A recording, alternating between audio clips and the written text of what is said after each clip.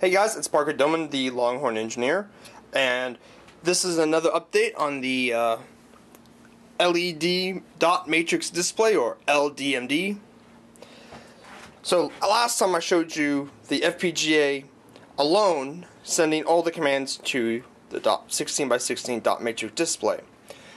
Well, in the pinball machine, the propeller is the main brain, and then will tell the FPGA what to display on that screen. So the propeller will load the data, send the data over serially, and then the FPGA will do all the matrix. So the FPGA is fast enough to do all the matrixing.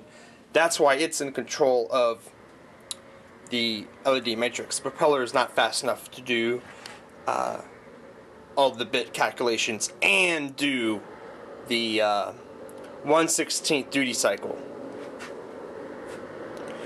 So, if we just turn on the propeller, basically, and it will display RV for reset vector.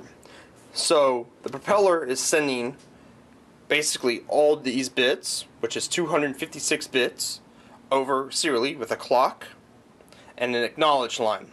So what it does is that the propeller goes, hey, I'm going to send something, so it throws acknowledge high, and then the FPGA goes, okay, I'm ready to go. Since the FPGA is a lot faster than the propeller, the propeller just assumes that the FPGA is ready to go, and then it starts clocking in, and the FPGA will read the data line at every high clock. So an active high, it latches in the data.